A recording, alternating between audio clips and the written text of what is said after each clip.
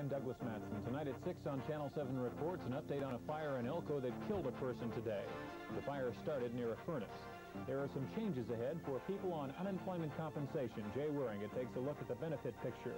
And dairy farmers are trying to cope with changes in the way they're paid. It's part of the new dairy compromise measure.